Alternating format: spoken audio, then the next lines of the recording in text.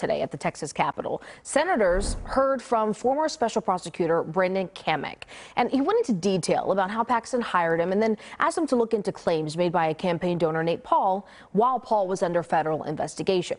Kamek says he only found out later that his contract with the AG's office was not valid, and he explained one meeting that he says he had with Paxton and a top deputy.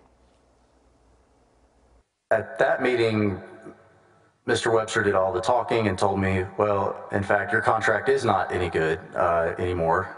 You know, stop working, don't do anything at all. I asked him, okay, well, what about, paying me? I think I ballparked it and I said, what about my $14,000 invoice? And he's like, well, you're gonna have to eat that invoice. I've had to eat $40,000 invoices. They left the Starbucks and tried to get in the car and drive off. I said, excuse me, can I get a ride back to my car?